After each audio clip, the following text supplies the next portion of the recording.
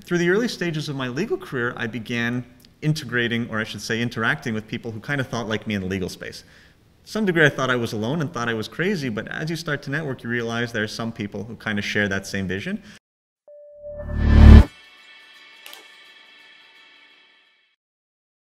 This episode of the BloomX podcast is brought to you by MCRO, who enables businesses to grow through handcrafted digital solutions of the future. MCRO is a web and mobile app development studio with a competent, dedicated, and experienced team focused on solving business challenges through fast-to-market and high-performance digital products.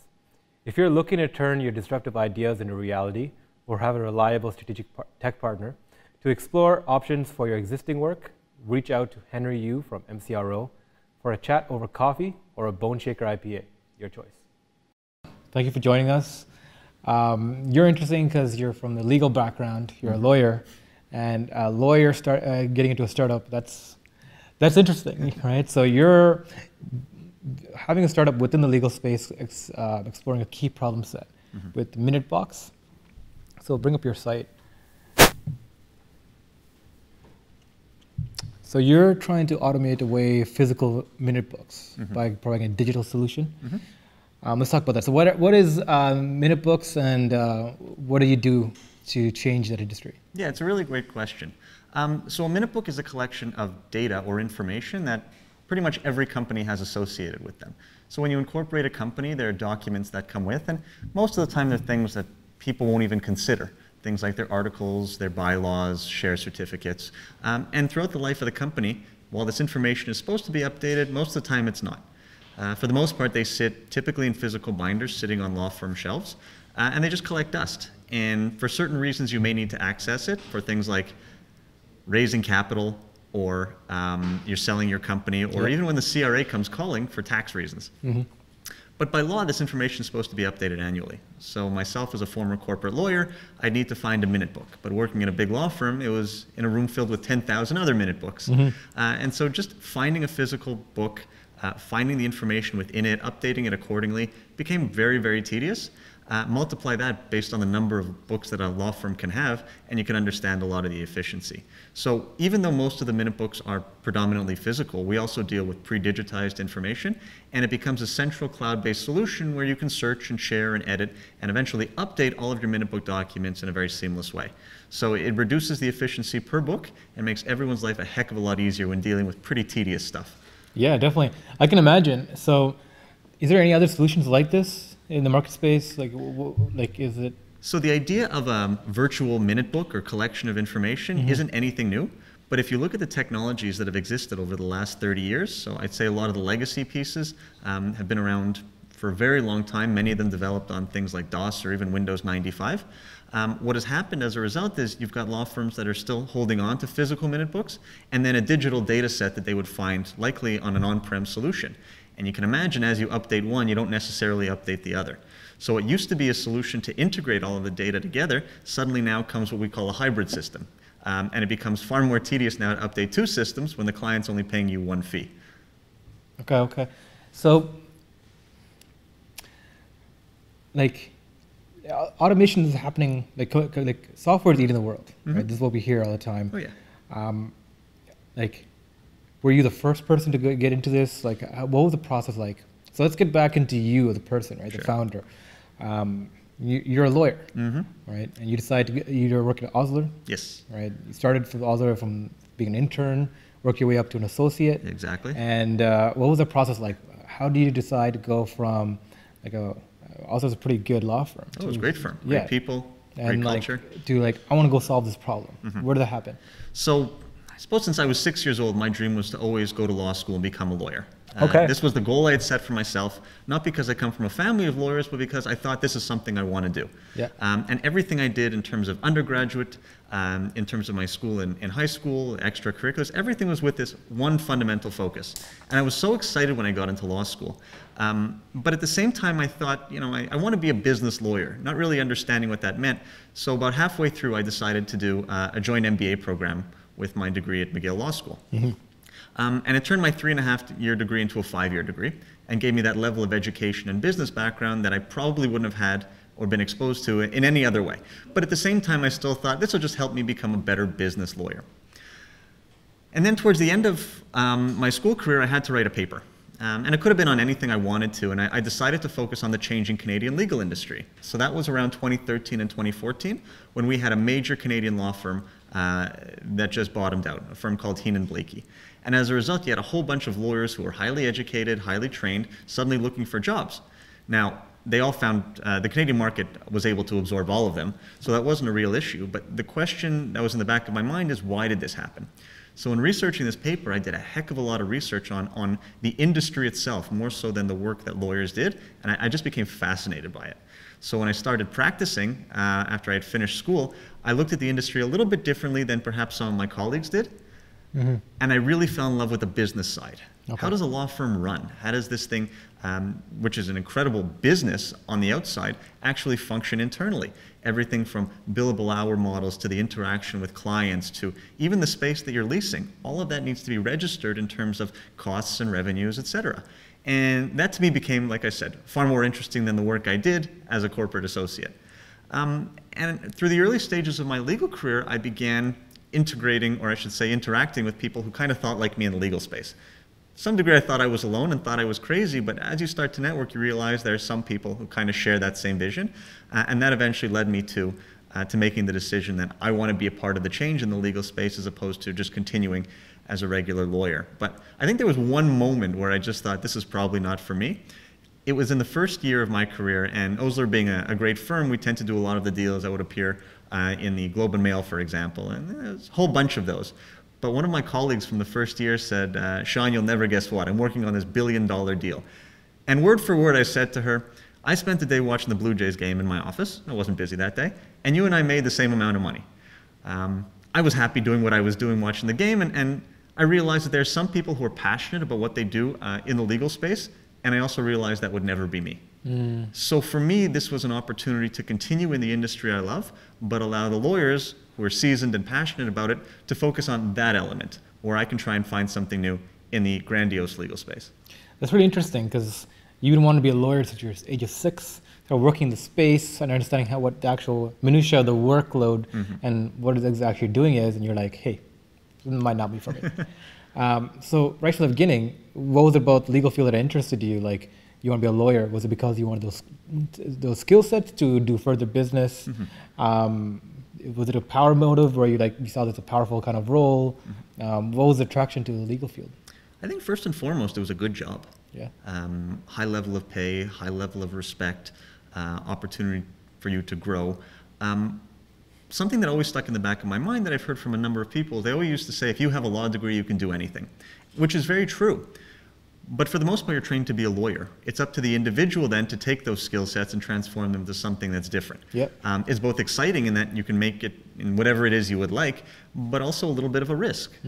If you go through the sort of lockstep system such that you can become an associate at a firm of whatever size and eventually become a partner and have a very successful practice, it's fairly easy, all things considered, even though today it's becoming a little bit more difficult. The path is, for the most part, laid out for you. But for me, for example, coming from both a business and legal background in school, the good news is that there was no fixed system. The bad news is there was no fixed system for me to abide by. So it took me a little time to find where it was I fit in with this particular skill sets, while at the same time trying to find something that made me happy. No, definitely. So that's a very succinct answer to that particular question. So getting back into the legal industry, yeah. Right? I think it's interesting you mentioned this about you learn these particular skill sets, but it's up to the person to utilize the degree, the actual knowledge base, and all that. I was talking to another professional from he's a CPA, right? Yeah. And he was mentioning the same kind of concept. These professionals who go and get these degrees and just do the actual workload, and that's it. Yep. They don't use it as a stepping stone to understand it from a business sense, right? Using it as like a filter to understand how businesses work, what kind of problems that they may have. So he was a CPA, and as he's doing audits for these companies, like major companies, he's like, I have access to your entire C-suite of people. I can ask you all these questions. Why don't I? And he's like looking at line items and saying, okay, what was your decision in spending this way? Why not this way? Like, what were you doing here? Yeah. And he would take that point to go and not problem solve, but it gets naturally curious about the operational, I guess, the way they operate, like figuring out why they make the decisions they did, and to ask this high-level CEOs, CFOs, operations people, or within the companies, how do they run? And not a lot of people do that, right? Were you like that? Were you using your legal background? Like, was it naturally curious in the business side of things? Like, I wouldn't say I had a laser focus when I started realizing that things were changing around the legal space. I didn't really know where I fit in, and I didn't even know where to start probing. What I started to do was just reading a few books, reading a few blogs, and I got a little bit more into some of the mechanics of how things run. And that led to a number of conversations within people within the law firm to ask them a little bit more about leadership in terms of those decisions that they were making. And I discovered a whole bunch of different things in terms of, depending on which firm or the individual I was speaking at, when it comes to, for example, the revenue scheme versus the number or the costs that are associated with bringing in clients, either current clients or new clients for engagement contracts. And that really got me thinking that there may not be necessarily the level of understanding about what's happening in what is ultimately a very large and very successful organization. I mean, these law firms have been around for quite some time and have been incredibly successful. But the question was, were they running at their highest level of optimization, or they were just making more money than they were losing, and therefore that's the metric for success? And the answer to that question really varies depending on who you're speaking to, which firm you're at. Naturally, everyone wants to think that their business is successful, but I think if you probe a little bit deeper and start to get into those really intimate questions, there's always some doubt that perhaps things could be done a little bit better. Now, I have never had the chance to take a look at any law firm's balance sheets, and I would love the opportunity to do that one day just to see whether or not my assumptions are anywhere in the ballpark of what's right.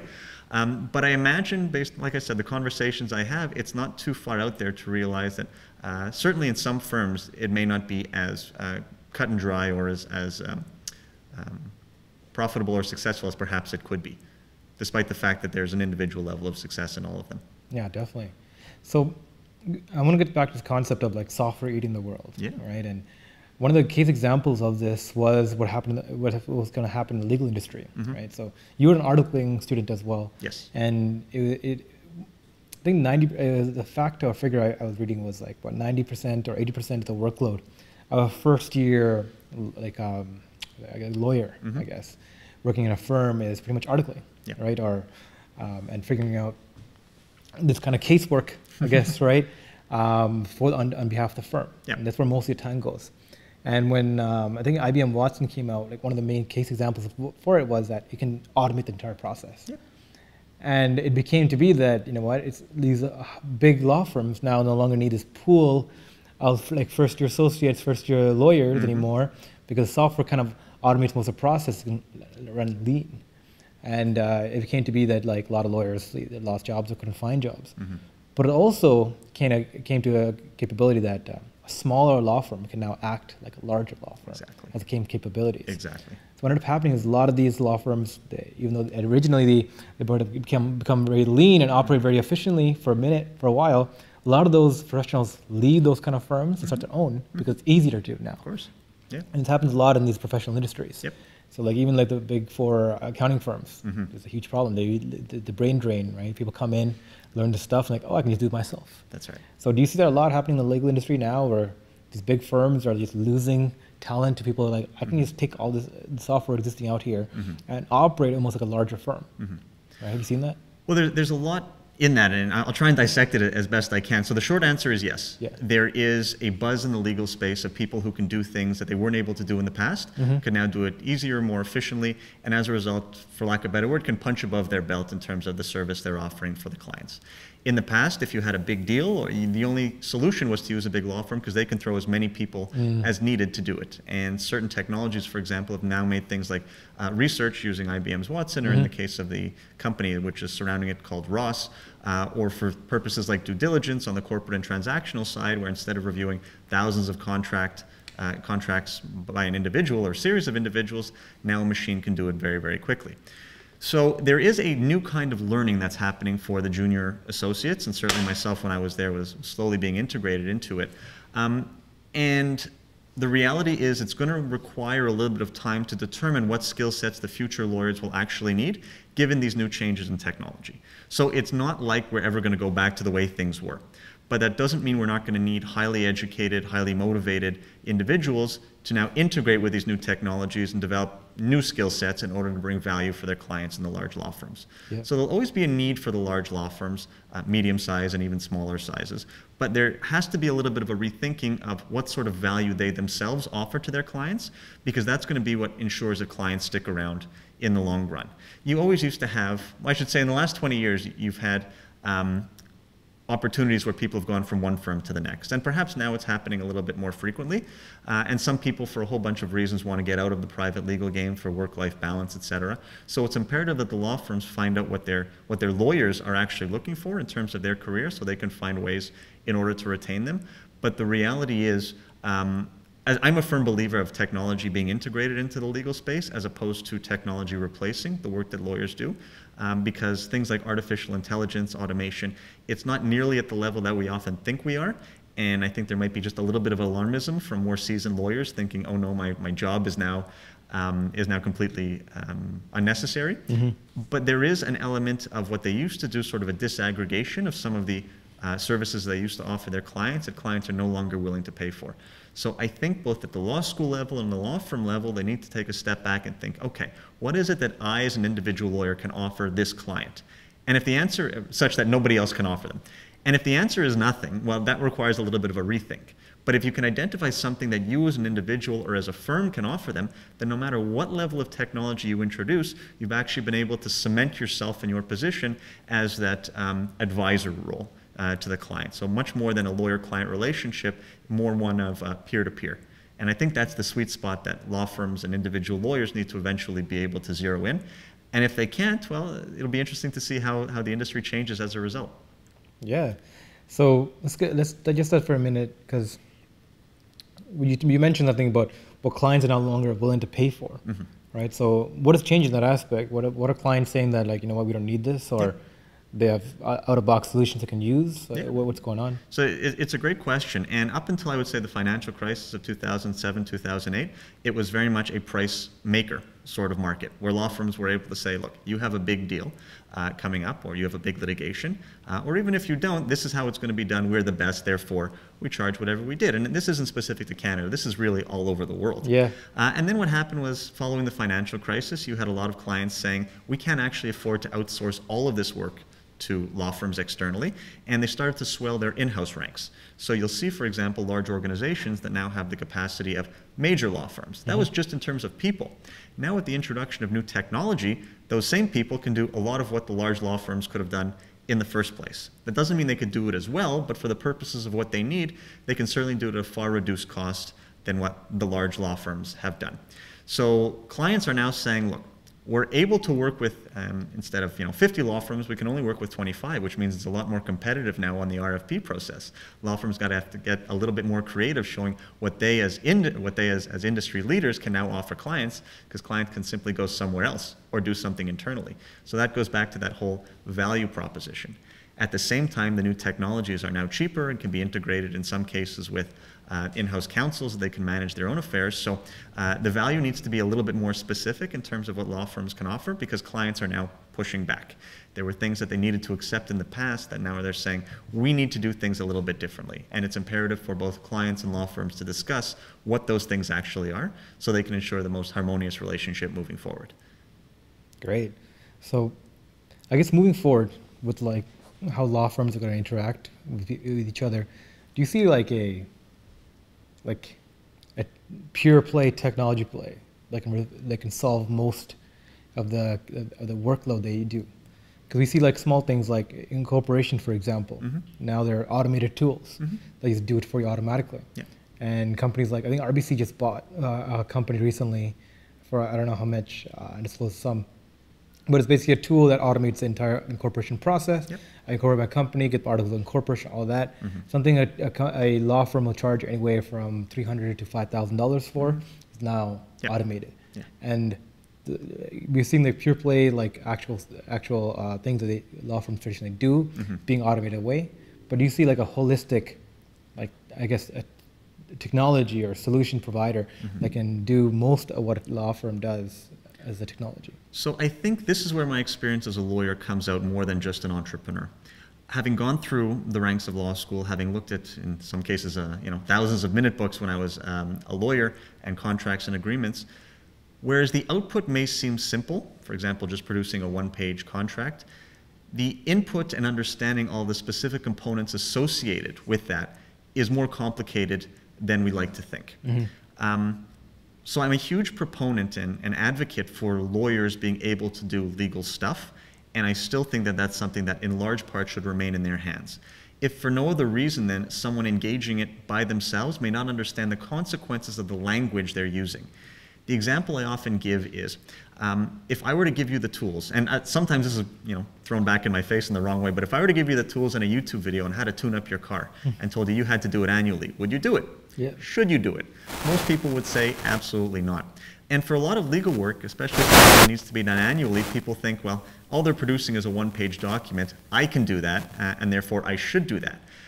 I have issue with that because if you get it wrong, you may not be able to realize until it's too late, and it'll cost you tens of thousands of dollars to rectify.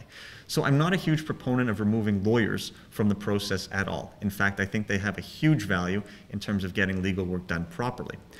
What I am an advocate for is giving them the right tools so clients can see their value. So even though new solutions are being introduced for the purpose of bypassing lawyers altogether, I still don't think a lot of them serve the long-term purpose of what the client actually needs. And there's an education component because in many ways the client may not know what it is they actually need. But I also don't think that law firms are doing things that won't provide any value whatsoever to the client. I still think that relationship needs to be there because a good lawyer can be preventative as opposed to one that's reactive. In other words, be able to prevent problems that will come up as opposed to only solving problems once they're put in front of you, because that situation is a lot more expensive than people may think. Yeah, definitely. I think there's also the specialization of law firms now, right? Like a lot of boutique firms are coming up. Where they hyper specialize in a particular area. So like we're a law firm where we focus on film, right, and production, right, and like all the minutiae of that. Well, that's all we do, right? Someone else will be doing music, right? I think David from Whitespace were talking about how there's lawyers now for gaming. Oh yeah, right? absolutely. And which I think is awesome, by the way. This is so cool. Yeah. So do you see that happening more in the space where like these boutique law firms go to specific niches and they focus on that? Or do you see like a bigger player emerging once again, or a few major players coming up? So it was a question that the industry was trying to predict. What's going to happen in Canada? We had a few global law firms that sort of set up space here. Firms you may realize like Norton Rose or Dentons are actually global players. And we thought what would happen is they would take over the entire Canadian market, leaving all of what we deem to be our large national law firms in a little bit of trouble. Now, it turns out it didn't play out like that, and right now everything seems to be working out for the most part harmoniously. But that doesn't mean there aren't specific areas that are emerging that a few years ago we didn't even think was an area of law that needed to focus on. Things like cannabis, things like gaming, film and television that you had mentioned. And every year we're getting new spaces. Blockchain was a huge one. Everyone became a blockchain lawyer with 99% of people not understanding what it was. So I definitely see focus as we, as a huge society, start developing new technologies and ideas and industries that lawyers will want to undertake specific and niche focuses. Because if you, again, can establish yourself as the authority in this space, well, suddenly you'll be able to be as successful, perhaps even more successful, than your experience working in a medium or large-sized law firm. So certainly the large law firms will manage just about everything, but these niche boutiques will be able to offer just as much in terms of value and service as what those large law firms would be able to offer in this specific niche. So personally, I think it's fabulous. Do you find that more and more lawyers are starting their own firms? I don't know if they're actually starting. I'd love to see the numbers. I think a lot of lawyers have thought about it. Perhaps a lot of the reason why certainly many of the lawyers that I've spoken with won't do it is there's a lot of administrative costs. When you work at a big firm, really everything's taken care of for you. You've got your own assistant, you've got clerks, you've got someone to handle payroll. When you go out and branch out by yourself, regardless of how big and how seasoned the firm may be, there's a lot of intricacy and nitty-gritty and just a boring admin stuff that people may not want to deal with. And oftentimes these are the things that can sink the ship if they're not done properly. So the opportunity cost may not be that great such that people would be willing to do it. But I think those that are willing and have a particular niche are the ones that will be the most successful in the future. That's awesome. So let's dive back into MinuteBox. Yeah, sure. Let's post up.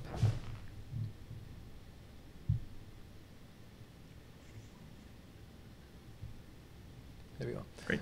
So starting MinuteBox, again, from your background, you understood that there's a problem set, you wanted to go and fix it. So what, like, was it this problem that stuck out to you and like, I'm gonna go solve this? Or was it because you're like, I want to move out of the legal industry and you went and found a problem? It was definitely more the latter. It was, there's so much that's very archaic in what's done in the legal space. I got to try and find something that's a little bit different. I think the epiphany moment for things focused on minute books was, it was late at night, about 10 or 11 o'clock at night, and I had either my assistant or a clerk bring over something like 40 or 50 minute books that were devoted to one company, and I needed to find one resolution to see it signed. And I thought to myself, if only I could just click Control F and go through all of these minute books to find the specific thing I'm looking for, I could save the client tens of thousands of dollars and not have to waste anybody's time, and I can go home and be less grumpy tomorrow. Yeah. We didn't have that at the time, and so I had to go through the nitty-gritty of finding what it was I needed to find. Unfortunately, I found it, but can you imagine if I couldn't? The frustration that would set in. So it was really a specific annoyance at the time, which, as I began probing a little bit deeper, led to a better understanding of just how deep the pain points associated with minute book storage and maintenance actually are. So everything has been done the same way for generations, from the storing of the physical binders to the database that's associated with them. And anytime you would ask a law firm or representatives of a law firm what they think about minute books, the answer was always the same. We hate them. Yeah. And that was the nice answer they would give me. So clearly the solutions that were out there weren't identifying or solving the pain points whatsoever. In fact, in many cases, they were perpetuating them in even worse ways. So we realized there's got to be a better way to deal with what is a very simple to understand pain point, but one that goes very deep. So you went on pretty much and found the deepest pain that everyone kind of experienced, and you're like, you know what, I'll solve that. Yeah. Is it a starting point to what you want to be doing? Like, you want to start with this, expand to other things? Or is this like hyper specialization? You're going to focus on? That's a great question. So right now we recognize just how deep and robust this pain point is. And by being so narrow focused, we can develop a great solution focused on just this. But at the same time, we're also conscious of all of the other verticals in terms of pain points that exist in the legal space, and going beyond law firms, accounting firms, large corporations, et cetera, recognizing that solutions devoted to the legal space are going to be incredibly robust. And again, minute books are just one example of something that doesn't work in the legal space, or something that people want to see improved. We're very conscious and have our fingers on the pulse all the time on how we can make our platform and our company better by focusing on a whole bunch of different areas when the time is right. So what was that transition like from being a lawyer to a founder, right? Because do you have any experience with software, running a software company? Like, how was that transition like for you? It sucked. Yeah. That's the only way I can describe it. There was a whole level of excitement about what it was I was trying to create, but I'm not a developer, I'm not an engineer. I approach this very much from the business, from the analytical side, and certainly on the sales and business development side, and needed to find the right people to help turn this idea into a reality. And part of the value that I had networked over the course of several years prior is that connected me with a whole group of potentially interesting partners that would like to solve the same problem I did. And very fortunate to have found two amazing co-founders who were just as dedicated, focused, but also have that technical background to help turn our vision, and it was a joint vision, into an actual reality. So again, very fortunate on that side, but I'll tell you that the first year when you have just an idea and you've given up what ultimately is a very successful or lucrative job to chase after what you think is a dream in the best case scenario, realizing that there's so many reasons where this can fail, a little bit of that reality was difficult, just in terms of catching up on sleep and realizing there's a huge level of stress that's involved. But slowly now we're starting to see the seedlings start to sprout, which is very exciting for us. And you and I were talking before, realizing that there's also an element of luck behind everything we do as a company. And really it's not associated with the idea or the business itself. It could be a whole bunch of other things that can derail you, most of which you can't even predict. So we were very fortunate to have avoided some of those pitfalls at the early stage. It doesn't mean we're not going to have a whole bunch of problems in the future.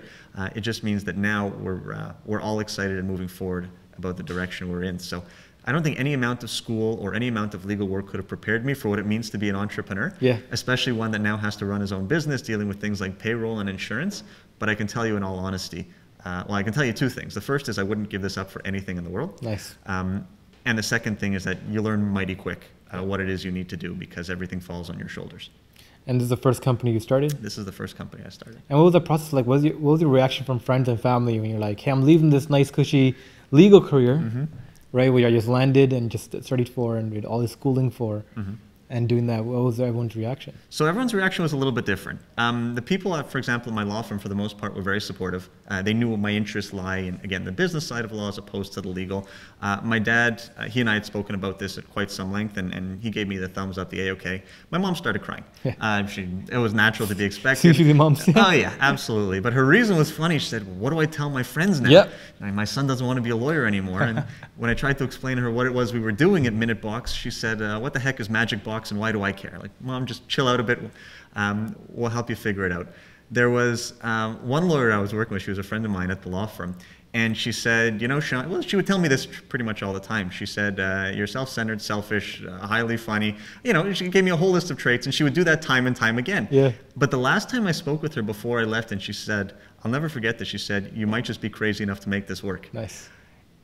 Which I really took to heart. Because it was identifying that something I was really passionate about, and she knew that no matter what it took, I would be able to take it, well, along with my team, to the level it needed to be at so that we could be successful. And it's something I'll never forget. But again, there are a lot of people who thought that I would follow the traditional legal path because I told them this is what I wanted to do. And they were very surprised to realize that I myself had found a new direction. Yeah, definitely. So let's talk about a little bit more about getting the functionality of this up.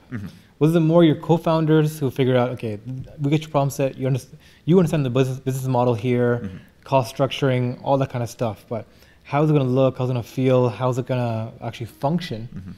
What was the conversation like?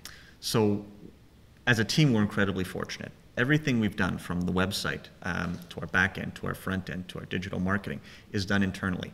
And part of the value of our team is that we each bring something unique.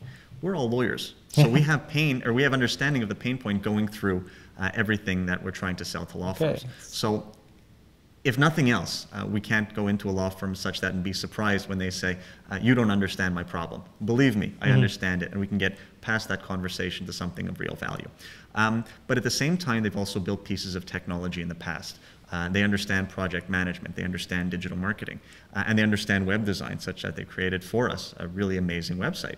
So these are things, obviously, that have helped us reduce our costs because we don't have to outsource. But at the same time, we all have the same vision. We all know, in the end, what we want a solution to actually offer and how we want it to look. So by being so laser focused and bringing all our individual experiences such that we can create something as a team that's really great is great. It's certainly fantastic to have in terms of putting out a really great product. Definitely. Yeah, because like you have biometric and hardware key authentication.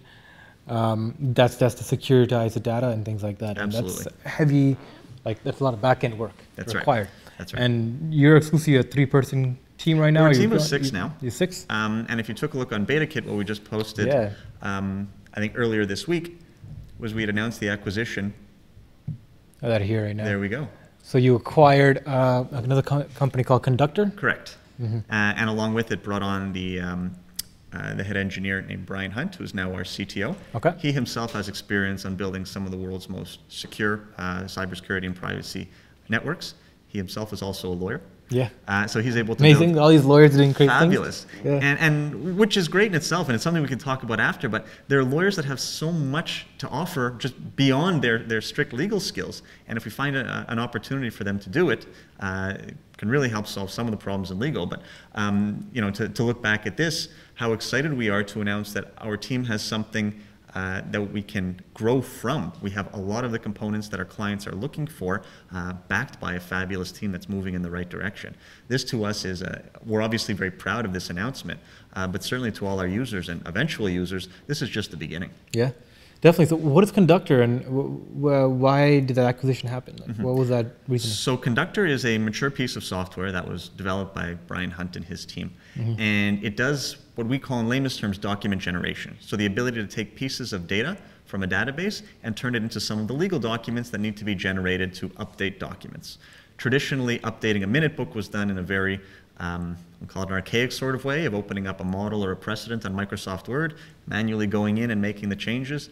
And in the best case scenario, it was tedious to do, but in the worst case, you get it wrong. You put in the wrong information.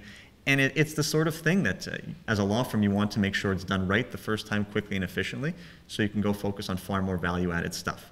So MinuteBox had a very robust storage capability. We've just launched our database functionality, and now we also have the ability to generate the documents using that data. So we see it as a very end-to-end solution for law firms in terms of getting their information on a cloud-based system that they can access, and seamlessly being able to generate all the documents they may need in the future. Yeah, so you acquired, so it says you acquired like Conductor. Was that like what was the transaction like? Did you buy them out? Was it a merger? Was it? So for the purposes, I'm not allowed to get into a lot of the specifics. Definitely. Suffice to say now that we have a fabulous software, an amazing team that's joining us, and everybody's excited to be under the MinuteBox brand now. Definitely. That's, so, okay, so getting down to that, I mean, being a lawyer must definitely help with that process of merging with a company or acquiring a company.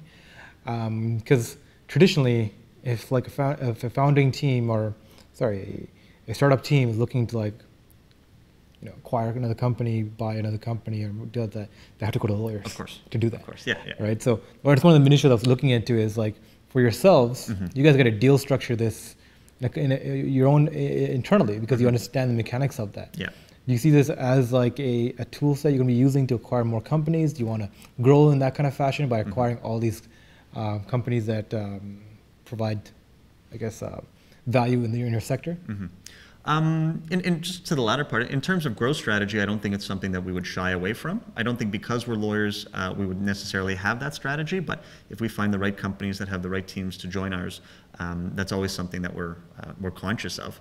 To your first point, having a lawyer starting a company is a good thing. Having a group of lawyers getting in a room and discussing some of the legal matters is completely a whole nother side. Not because we don't understand how the structure is going to happen, but because there's so many intricacies of a deal and everyone has a different piece of experience of either a good thing or a bad thing they've come across in their practice. It can make going through the minutia a little bit more thorough, we'll call it. That being said, the fact that we can understand a lot of what's going on is certainly beneficial. Especially given that we're in the legal space. So we don't handle all of our own legal matters for a whole bunch of obvious reasons, but we can have that conversation with our legal team and with our whomever it is we're talking to on the other side, such that that conversation could be at a very high level if need be. Yeah, definitely. So do legal teams love working with you, or do they feel like, okay, this is like, I got to tread carefully here? Probably a little bit of both. More than anything else, we're really laid back. We don't always put our legal hats on. In fact, it's something we kind of try and avoid. We're a technology company, devoted to the legal space, but at the same time, just trying to build the best tech company we can for our users.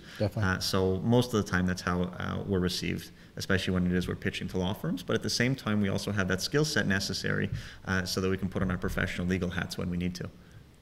Definitely. So what's your particular role within the company now? Yeah, so I'm in charge of sales. I'm in charge of business development.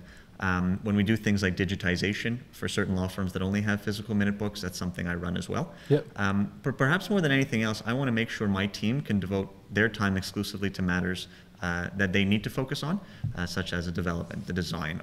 I don't want them to deal with the minutia or the tedium of running a company. And even though that's not necessarily something I love the fact that they don't have to worry about it. And so I just take it upon myself to do it. So they focus on the product and making it as good as possible, and you go on like, okay, expand your line of business. That's right. That's right. So it's a very good mix, and it's while we're not siloed because we speak all the time, everyone has their particular role, and for the most part, we trust one another that they can do everything in that given space to maximize. Perfect. So what stage are you at? Are you scaling? Are you on growth mode, trying to onboard customers, or are you still validating your ideas? So we have, turns out, a very good product market fit now. Yeah. We've identified a number of clients that we've started working with earlier in the year that was transitioned from pilot to paid. And the beautiful thing about it is now we're starting to get inbound and organic traffic because people are starting to use our product. Other law firms are starting to become aware of it. Certainly with the announcement of the beta kit, the acquisition of Conductor through beta kit has led to a lot of interest in what it is we're developing, which is exactly where we want to be. At the same time, we're conscious that we need to do things sort of in lockstep, understand how we can grow, start working with larger and larger clients, because we certainly don't want to overpromise and underdeliver, but we're beginning to realize that everything we've identified in terms of a pain point and potential solution is right on the mark. Perfect. So what's next for you guys? What's the next stages? Are you guys trying to find a better office, move around? What's it looking like for you? Yeah, so great question. So we're based out of the Legal Innovation Zone, which is an incubator, exactly, associated with the DMZ. And for us, it's a fabulous spot at this stage of our company. We're surrounded by legal technologists like ourselves, and we can bounce ideas off each other. The staff they have is great, and the support they have through entrepreneurs and residents, et cetera, devoted exclusively to something that's very narrow, let's face it, is a perfect place for us to slowly begin to grow and sharpen what it is we're building. But in terms of the future, obviously we're looking to expand outside of the jurisdictions that we're currently in, recognizing full well that minute books aren't a specific Canadian problem, but they go well beyond the Canadian borders. And so we're ambitious about the opportunities in the future.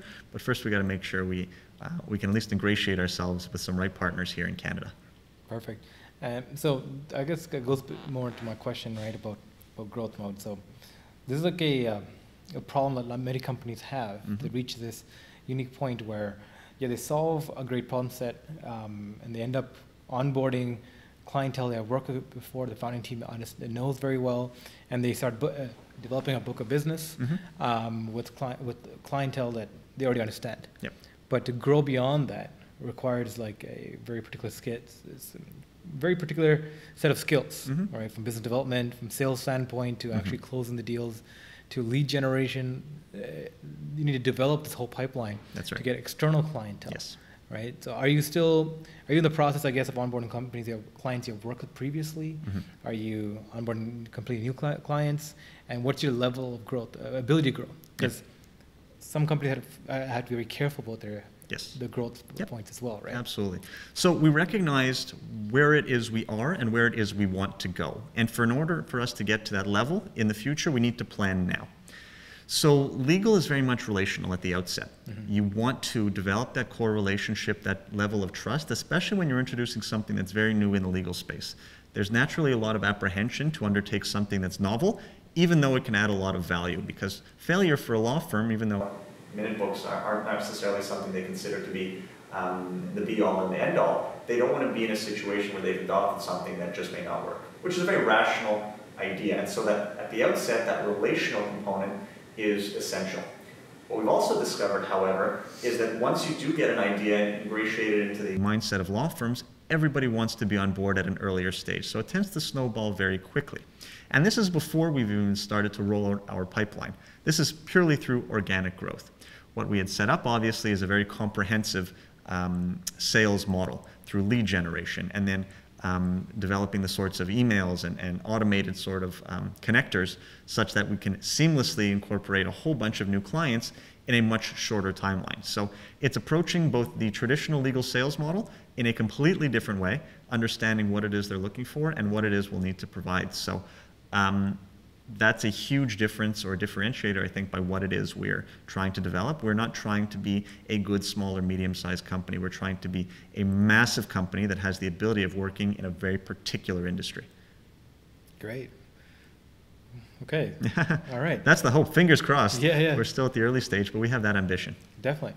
So what does this look like? What does your growth period look like right now? So you're at Legal Innovation Zone. Do you expect to stay there for a few more months, or? We're there probably for the next little while at least, simply because it's usually a 2-year. It's a great place to be. Like I said, it gets me out of the house every day, as opposed to working from my apartment as I did the first year. So it's certainly nice to change things up. But in terms of like where we would go from there, I mean, the good news is that our system is built on a very jurisdiction-agnostic platform. So once we find the right opportunity to go and expand, I think that's something we'll be very, very conscious of. Definitely. While at the same time continuing to focus with our great clients already in Canada. Yeah. So you're focused on, again, Canadian clients right now, the US, Europe? We've had actually a lot of interest, I'll say, especially from the States, some from Europe, places as far away as Israel and Australia. And so the more research we do about these jurisdictions, the more we find they're suffering from the same pain points. The good news is that our architecture is built on such a way that it doesn't matter where we are. The data can be stored in any jurisdiction. It's a very, very smart way to build the platform. But also we realize we're still a fairly small team. Before we start undertaking huge projects in different jurisdictions, we need to make sure, one, we understand the entirety of their pain points and the solution they're looking for, and two, we can provide them with a level of ongoing support. So it's one thing to have a great client overseas in Europe. It's another thing when, if for whatever reason they have a question, you're not able to answer because it's 3 in the morning and naturally your whole team is asleep. Yeah. So it's an ongoing conversation, but at the same time, we're always looking for the right partners in different jurisdictions throughout Canada and abroad who are interested in trying something new to solve a real pain point they have and are willing to take a little bit of a shot on a company that for the most part can really solve their issues. Yeah. So let's talk about like your onboarding process. Sorry, yep. Like your end-to-end process, right? Like, so client, you're onboarding a client. Yes. What is that process like? You go and scan their MinuteBox. You told me about this, right? You actually have specialized equipment. We do. That can actually scan through this. We do. How does that look like? Yeah. So what's the process? In an ideal world, we wouldn't scan a thing. In an ideal world, everything is digitized, and I never have to look at a physical minute book again. Yeah. Now, that's not an ideal world, and so we recognized that there was so much data and information that was associated with physical minute books. And it's not because the law firms didn't want digital solutions, it's just that it's very expensive and tedious to do it themselves or even to outsource it to a third party. So if we wanted to bring on a lot of the traditional law firms, which had all these minute books and all the data, and based on the number of new incorporations that were happening every year, we had to find a way to deal with this physical stuff first.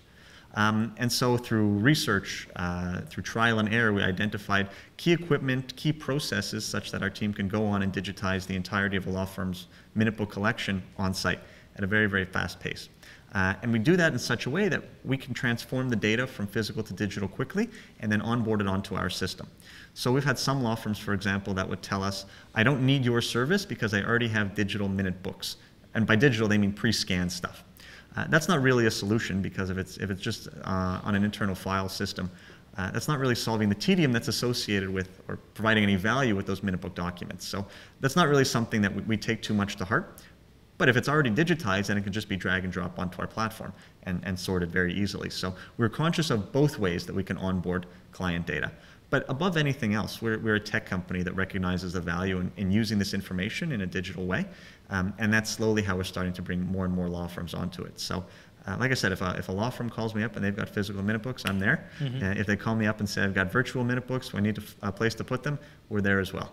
And we've been able to uniquely position ourselves as a great way to get rid of minute books in the first place. Or I should say, solve the minute book problem, or one of them in the first place. That's great. So let's talk about the shock of like working with the tech space. You keep calling yourself a tech company, right? So, I mean, how's that transition been from working in a law firm, being a lawyer, and being a founder in a tech company, right? Like the culture shifts, the communication has a change, right? Yeah. So it's funny, when I was working in the corporate space at Osler, I was able to work with a number of early stage companies. So I dealt with a lot of their incorporations, a lot of their early paperwork. And I suppose as much as you can get some semblance of what it is they're going through on the tech side. But it is a little bit different actually being on the other side of those conversations, where the effects of decisions that you make have a real impact on the potential success of the company. So the right decisions need to be made at the outset, and you need to be conscious of the consequences of it. That's not to say that on the legal side it's not just as important, but it's one thing to do things for a client, it's another thing to have it done for yourself. Now at the same time, I was a little bit nervous and apprehensive when I joined the innovation space, forgot legal aside, just as an entrepreneur, because I thought I was feeling things that people weren't actually feeling. Things like apprehension, things like fear, things like concern for my livelihood, potentially my family in the future. These were things that were sort of gnawing on me in the back, and I didn't really know what to do. Now, The great thing about being in a central innovation hub in not just the legal innovation zone, but as part of the DMZ, is you have the chance to interact with a whole bunch of founders from different industries. And it turns out what I was going through, or what I was feeling, was sort of par for the course in terms of what everyone else was feeling. And that's very empowering, because it shows you that everyone is human, everyone goes through these same emotions, and there's a level of risk in what we do, but simply speaking about it can make you feel a lot better. And now everybody's going to have the ups and everyone's going to have the downs, and being able to share those experiences makes it a lot more manageable when you go through those good times and those bad times. Yeah, I mean, that's a really big issue within entrepreneurship, especially for like first-time entrepreneurs, right, who don't realize the ups and downs that well. Yeah, especially at the beginning. There's a lot more downs than ups. Yeah. I often liken it to just wading through the mud, and especially at the beginning where it's fog, you can't even see the other side, and you've got no choice but to keep moving forward. Yeah. It can be scary. Failure is a dangerous burden for people to have on their shoulders, and no one wants to be associated with anything that doesn't work, because we all think we have the skills to make it happen, and sometimes we do, but things out of our control. So, that level of worry, it's always great to speak with someone. Certainly we all want to have successful companies, but we also want to hear why some companies weren't successful, so we can learn from those experiences and hopefully not mimic those failures.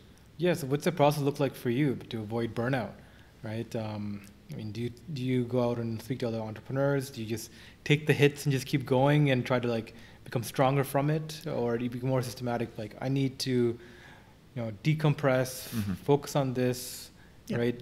Like personally, I work out. Yeah. I work out like crazy. This is just to clear my mind. That helps. It really does. Lifting heavy weights for no reason really can set your mind straight, and then give you an opportunity to come back and work. What it is we do, you sort of have to balance the passion and the forward thinking and the dedication to it with the fact that everything at the end of the day is still just a job, and we're human beings and need to take care of ourselves both physically and mentally. We're not robots as much as sometimes entrepreneurs would like to think we are. And so healthy body, healthy mind, and healthy attitude are things that are necessary. And again, I'm still trying to figure all of this out. If ever I'm resting and figure perhaps I should be focused more on my company, there's a little tinge of guilt, but that's becoming less and less. Especially now that we're starting to see a little bit of excitement happen in terms of uptake in our product. This is what we worked so hard for. So we really take pleasure in those small victories. And we remember them every time things get a little bit difficult, and that helps. Yeah, no, definitely. So, coming from a legal background, like I assume you're more systematic in the way you operate, right? So I talk to founders about this all the time. So we generally, founders fall within in a spectrum, right? I find between visionaries, people who sees a solution to a great problem, like they see the mountaintop and they're haunted by this vision of what could be, and no matter what they do, they're drawn towards this. Versus an operator, right? Someone who's more systematic, who builds something, who either sees or finds opportunity, but doesn't necessarily get chase it or haunted by it. They just like build towards it because they see the opportunity and what they can do out of it. And people generally fall within this range between one or two, with co-founders being on one end, the other being the other end. Where would you find yourself falling on this? Myself? Between the spectrum. That's a great question. I would say, in my mind, I've developed a vision for the way the legal world should be. And it wasn't myself just jotting notes. It was through the readings, through the lectures, and through the people I had connected with. Certain things we would like to see improved in the legal space. And if I can be a part of those improvements, that would make for a successful career for me. So I guess I could see that pinnacle, that striving forward. I really love the space, and I want to be the one who can help move it in the right direction. At the same time, I also understand the world that we're living in terms of the legal space. It needs to be done in lockstep. It needs to be done slowly, slowly boiling the water so as not to get anybody too fearful about the radical changes that are happening. So I'm sure you get this a lot where people sort of say, I'm in the middle, I do a little bit of everything.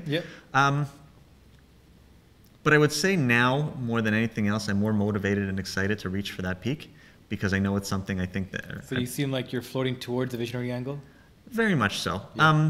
Whereas at the beginning, I would probably be a little bit more on the operational side of how to do it. And part of that is I have such confidence in my team that we have the ability to handle all matters both on the operational side and on the visionary side that I'm allowing myself to have a little bit of more of a sway in one over the other. And we have the slack to trust one another to pick up wherever it is we need. And being the one in charge of sales, right? You have to be the visionary that sees the complete vision, the picture, right? And once you see that, once you can start projecting it, right? And part of that sales is telling the dream, right? Not just a direct solution, A to B solution, but saying this is how it could be. That's right.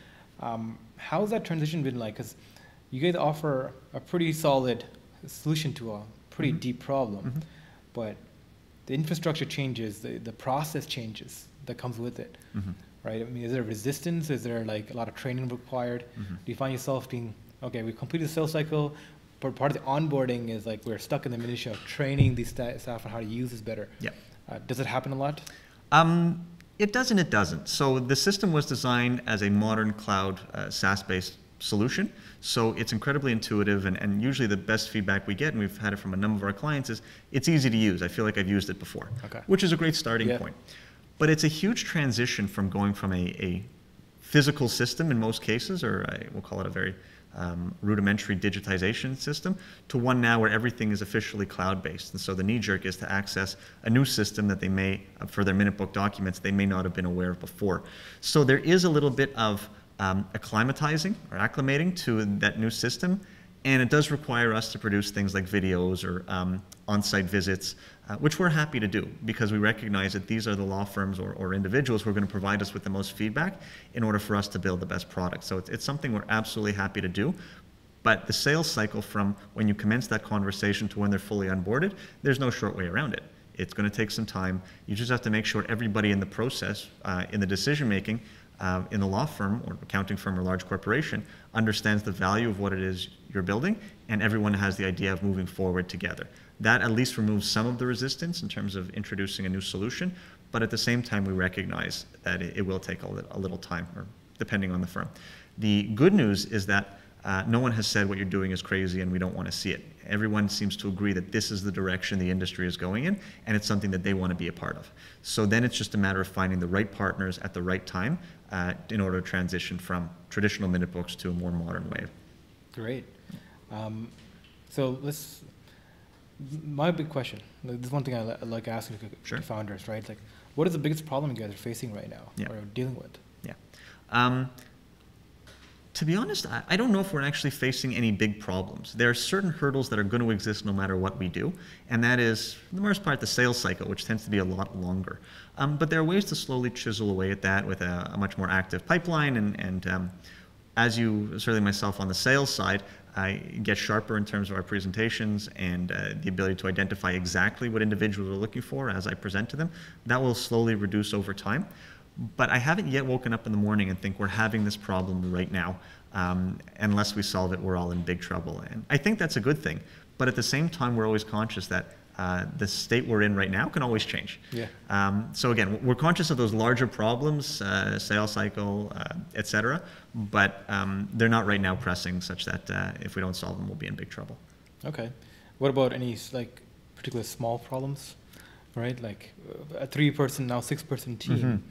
I mean, you can only do so much still, right? Especially if your specialties don't lie in different areas, like marketing, right? For instance, maybe the financials you're a little bit better at, right? But is there any particular skill sets you're trying to fill in right now? So right now, and again, this goes towards the value of my team and ability of people to wear a number of different hats. We've got a lot that's covered. That doesn't mean that we're sufficient in terms of when we enter our growth phase that we're going to be able to manage all of this. In fact, right now we're starting to see that even through the beta kit article, there's quite a lot of interest in what it is we're developing. And over time, as we convert those from interest to pilot to paid, that will bring on a much larger burden that our team of 6 just won't be able to handle. So we're conscious of what needs to be added over time. But I would say we've got a great team right now that's able to manage the level of incoming work that we have coming, and as well as be able to generate organically more work in the future.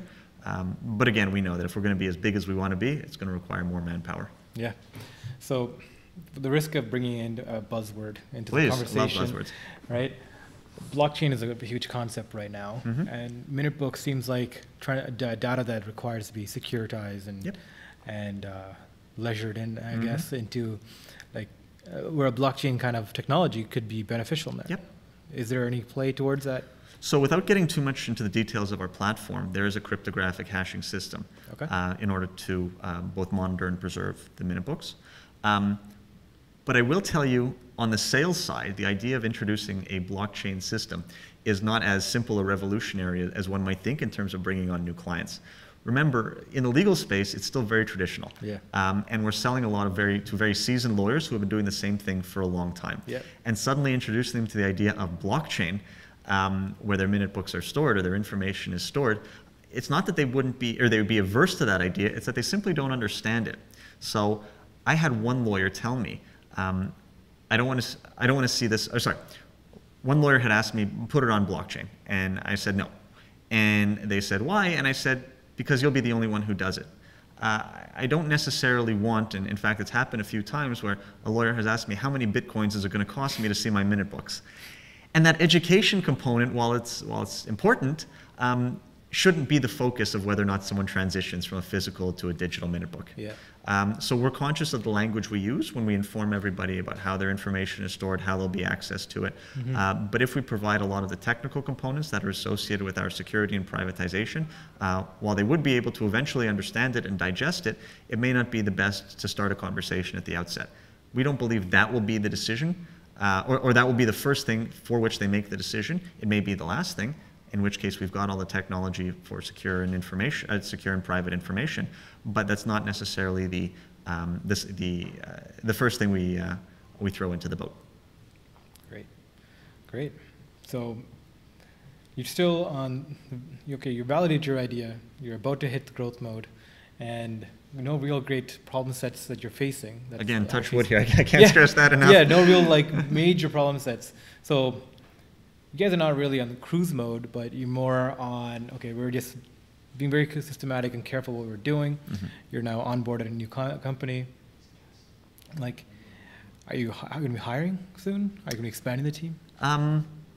I think right now we're going to wait until see the reception we get from some clients. And as we start converting some of those much larger contracts, then inevitably we're going to have to do it.